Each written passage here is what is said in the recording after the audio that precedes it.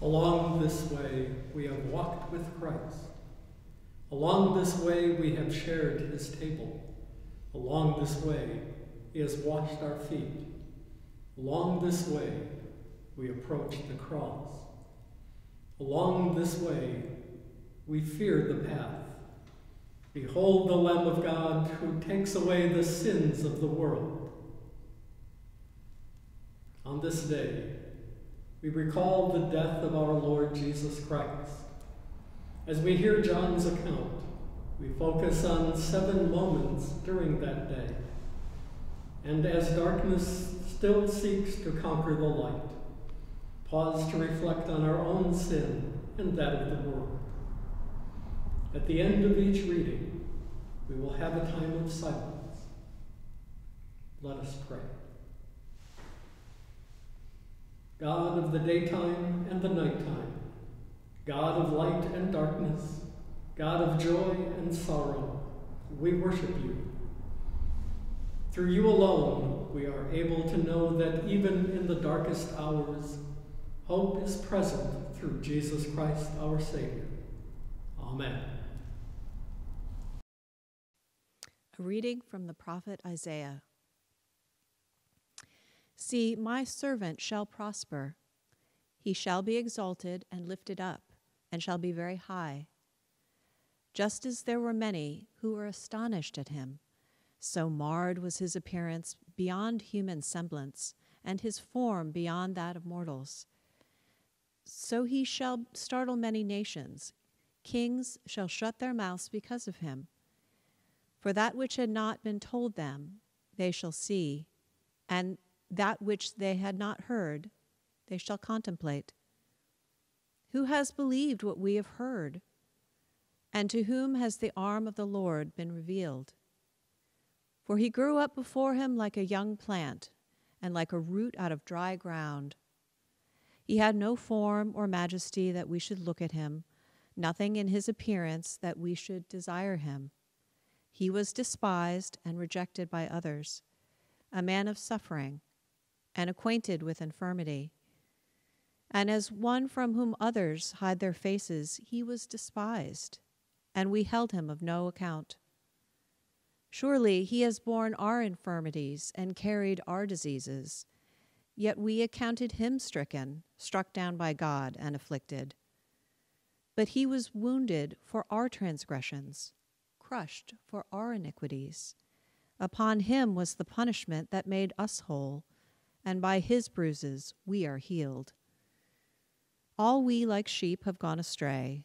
We have all turned to our own way, and the Lord has laid on him the iniquity of us all. He was oppressed, and he was afflicted, yet he did not open his mouth. Like a lamb that is led to the slaughter, and like a sheep that before its shearers is silent, so he did not open his mouth. By a perversion of justice, he was taken away. Who could have imagined his future? For he was cut off from the land of the living, stricken for the transgression of my people. They made his grave with the wicked, and his tomb with the rich, although he had done no violence, and there was no deceit in his mouth. Yet it was the will of the Lord to crush him with pain. When you make his life an offering for sin, he shall see his offspring and shall prolong his days. Through him the will of the Lord shall prosper. Out of his anguish he shall see light. He shall find satisfaction through his knowledge. The righteous one, my servant, shall make many righteous, and he shall bear their iniquities. Therefore I will allot him a portion with the great, and he shall divide the spoil with the strong. Because he poured out himself to death, and was numbered with the transgressors, yet he bore the sin of many, and made intercession for the transgressors. Hear what the Spirit is saying to God's people. Thanks be to God. A reading from Paul's letter to the Hebrews. The Holy Spirit testifies, saying, "This is the covenant that I will make with them after those days, says the Lord. I will put my laws in their hearts, and I will write them on their minds. He also adds, I will remember their sins and their lawless deeds no more. Where there is forgiveness of those, there is no longer any offering for sin. Therefore, my friends, since we have confidence to enter the sanctuary by blood of Jesus, by the new and living way that he opened for us through the curtain, that is, through his flesh, and since we have a great priest over the house of God, let us approach with a true heart in full assurance of faith, with our hearts sprinkled clean from an evil conscience and our bodies washed with pure water. Let us hold fast to the confession of our hope without wavering, for he who has promised is faithful. And let us consider how to provoke one another to love and good deeds, not neglecting to meet together, as is the habit of some, but encouraging one another, and all the more as you see the day approaching. Hear what the Spirit is saying to God's people. Thanks be to God. First moment, Ecce Homo. Then Pilate took Jesus and had him flogged, and the soldiers wove a crown of thorns and put it on his head, and dressed him in a purple robe. They kept coming up to him, saying, Hail, King of the Jews, and striking him on the face. Pilate went out again and said to them, Look, I am bringing him out to you to let you know that I find no case against him. So Jesus came out, wearing the crown of thorns and the purple robe. And Pilate said to them, Here is the man. When the chief priests and the police saw him, they all shouted, Crucify him, crucify him. Pilate said to them, Take him yourselves and crucify him. I find no case against him. The Jews answered him, We have a law, and according to that law he ought to die because he has claimed to be the Son of God. Lord, have mercy. Christ, have mercy. Lord, have mercy. Here is the man, Ecce Homo. The Roman prefect said as he offered Jesus to the crowd, No name now for this nuisance man, whose silent threat causes such alarm. Yet even the no-name Ecce Homo has become a title for paintings and sculptures and verse over the centuries. A no-name title became his title, and a no-name handing over soon to become his fate. Ecce Homo, the Word made flesh. Second moment, Gabbatha. Now, when Pilate heard this, he was more afraid than ever. He entered his headquarters again and asked Jesus, Where are you from? But Jesus gave him no answer. Pilate therefore said to him, Do you refuse to speak to me? Do you not know that I have the power to release you and power to crucify you? Jesus answered him, You would have no power over me unless it had been given to you from above. Therefore, the one who handed me over to you is guilty of a greater sin. From then on, Pilate tried to release him, but the Jews cried out, If you release this man, you are no friend of the emperor. Everyone who claims to be a king sets himself against the emperor. When Pilate heard these words, he brought Jesus outside and sat on the judge's bench at a place called the Stone Pavement, or in Hebrew, Gabbatha. Now it was the day of preparation for the Passover, and it was about noon. He said to the Jews, Here is your king. They cried out, Away with him, crucify him. Pilate asked them, Shall I crucify your king? The chief priests answered, We have no king but the emperor. Then he handed him over to them to be crucified. Lord, have mercy. Christ, have mercy. Lord, have mercy.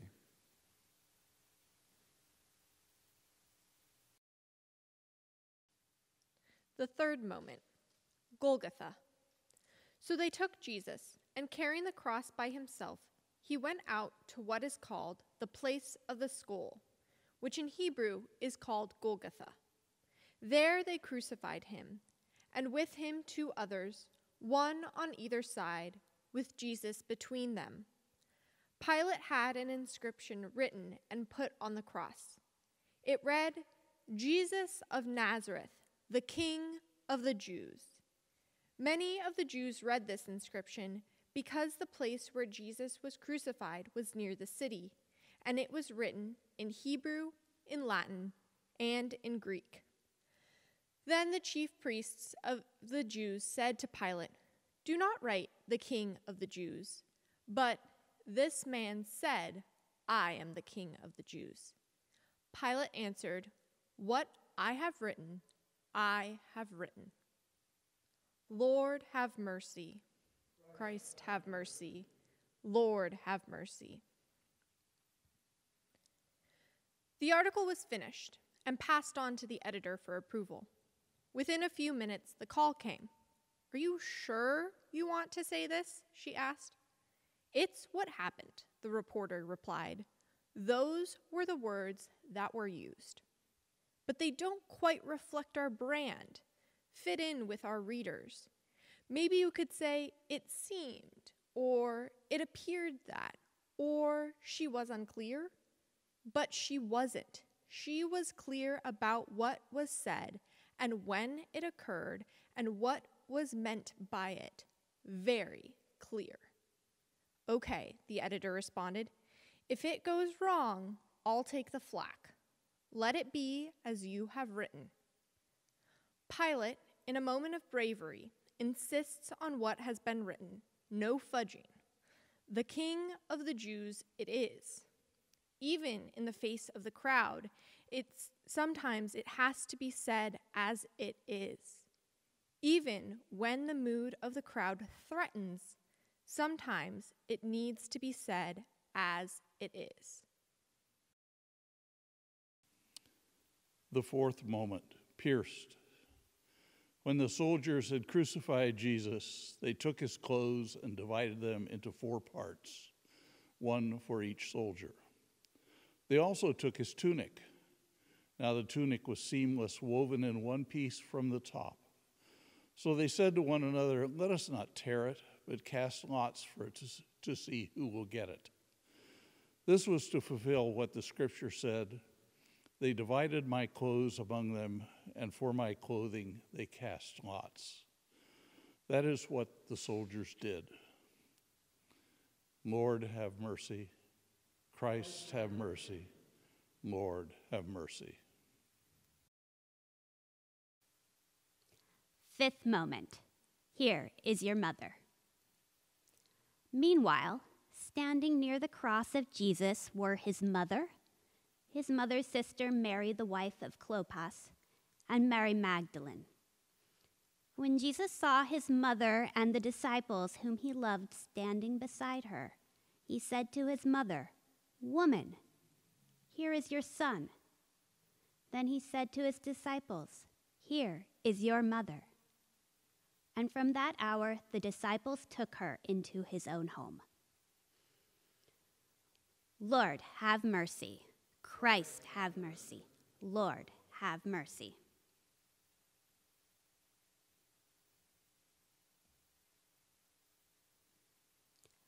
In a moment, all can change. That moment of fearful, angelic promise. That moment of Bethlehem's birth pains and the first nursing. That moment of fleeing. That moment. So many moments with him.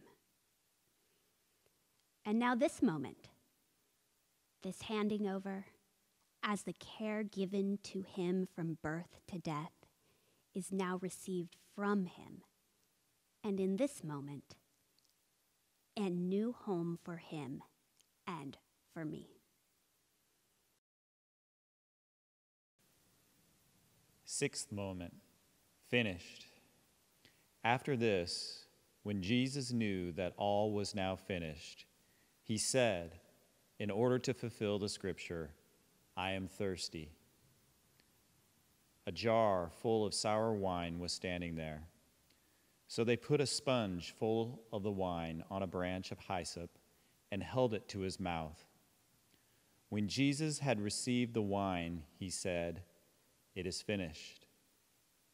Then he bowed his head and gave up his spirit. Lord, have mercy. Lord, have mercy. Finished. So final a word. But what is ever really finished, accomplished, completed, except life itself? A race run, a record set, only serves to herald the next attempt, a new champion and holder of the prize. But once for all, a death of life and obscuring of light, bringing darkness in its wake, as a moment of completion is echoed with finality. Finished, the end, extinguished light, but only till a brighter dawn. Seventh moment, pierced. Since it was the day of preparation, the Jews did not want the bodies left on the cross during the Sabbath, especially because that Sabbath was a day of great solemnity. So they asked Pilate to have the legs of the crucified men broken and the bodies removed. Then the soldiers came and broke the legs of the first and of the other who had been crucified with him. But when they came to Jesus and saw that he was already dead, they did not break his legs. Instead, one of the soldiers pierced his side with a spear, and at once blood and water came out.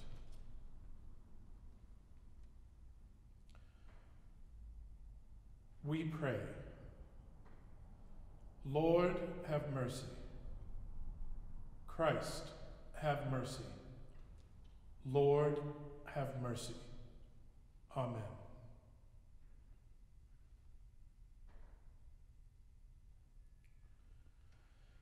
Seven moments of the ordinary. Crowds, fear, power, inhumanity made ordinary. And so it continues as those with power quash unrest, break limbs, execute troublemakers, instill fear. As the chilling ordinariness of shoes and spectacles piled high, whilst those who had chosen and bought them, cleaned them and worn them, are nameless numbers in a place of everyday death.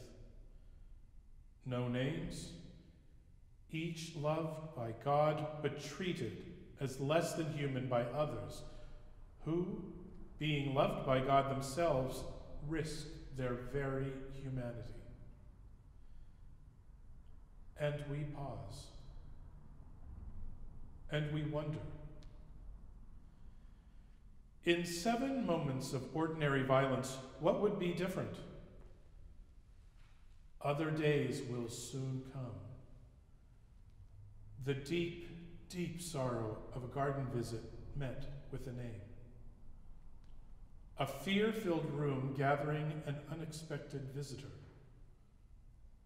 A sad path home becoming a way back to hope. A picnic transformed into a place of restitution.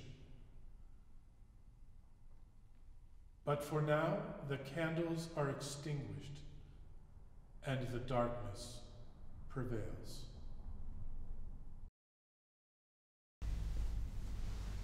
Let us pray. We pray for those whom the terrifying has become the ordinary, for victims of warfare, for children and mothers unable to live in homes that are their own, for fighters who have become immune to the cries of others, and for politicians who hear only praise. Lord of the cross, hear our prayer. We pray for ourselves. If we have become immune to those who suffer, who have no name, who count for little, we ask for forgiveness for those times when we fail to speak and act. Lord of the cross, hear our prayer. We give thanks for those who remind us that even in the shadow of pain, humanity may shine forth. We give thanks for those who care for the dead and the dying, for those who bring hope. Lord of the cross, hear our prayer. Lord of the cross, in you alone do we find our hope, even when hope is gone. Amen.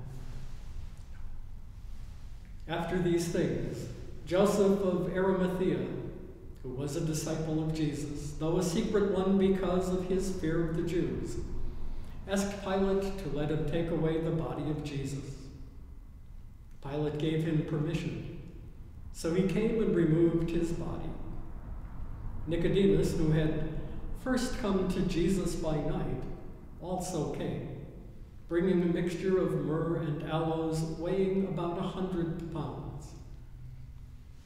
They took the body of Jesus and wrapped it with the spices in linen cloths, according to the burial custom of the Jews. Now there was a garden in the place where he was crucified, and in the garden there was a new tomb in which no one had ever been laid. And so, because it was the Jewish day of preparation, and the tomb was nearby, they laid Jesus there. When hope has left, still we watch and wait. When darkness prevails, still we search for light. When the road is hidden, still we seek a guide. Christ of the cross, hold us in these moments as we wait for a garden vision, a mealtime revelation, a locked room blessing, and a lakeside renewal. We go in peace.